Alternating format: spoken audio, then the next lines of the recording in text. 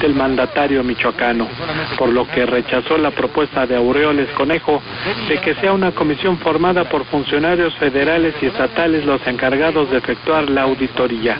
Explicó que los maestros de la sección 18 mantendrán la firmeza demostrada a la fecha, pese a las veladas amenazas de represión por parte del gobierno estatal, por lo que esperan la actuación de la Federación en la auditoría.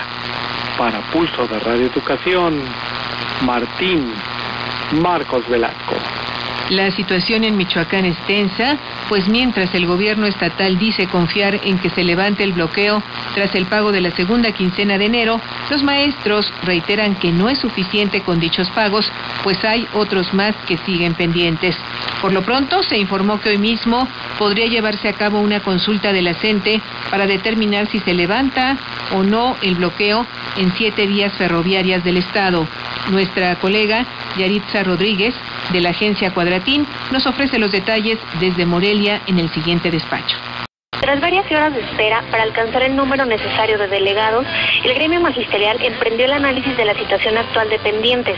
La sección 18 de la Coordinadora Nacional de Trabajadores de la Educación comenzó después de las 13 horas de este miércoles el tema central de la asamblea. Lo fuerte entró a discusión y será, estiman, por la noche cuando se conozca el resolutivo de las bases respecto a si levantan el bloqueo de las vías del tren o la mantienen. El dirigente Víctor Manuel Zavala ha reiterado que el sentir generalizado es el de seguir en la protesta, pero que en esta reunión se expondrán los puntos de vista y que sea una votación mayoritaria, no impuesta.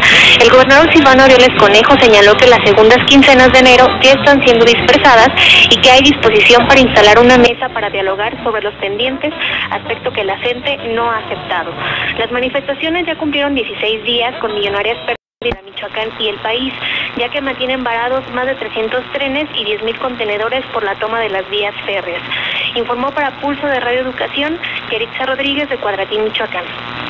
Y por su parte, el gobierno de Andrés Manuel López Obrador reiteró que no reprimirá al movimiento magisterial ni buscará forzar el levantamiento del bloqueo.